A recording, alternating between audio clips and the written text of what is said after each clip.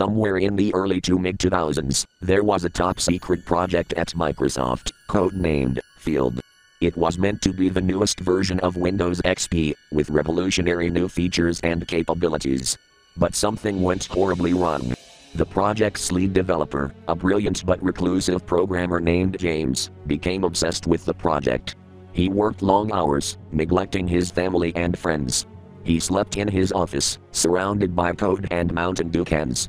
Rumors circulated that he had made a deal with the devil to ensure the success of the project. As the release date approached, James became increasingly erratic. He insisted on testing the software himself, refusing to let anyone else use it. He claimed that he had discovered a hidden feature that would change the world, but he refused to reveal what it was. One day, James disappeared. His office was empty, and the only thing left behind was a single floppy disk labeled Field. No one knew where he had gone or what had happened to him.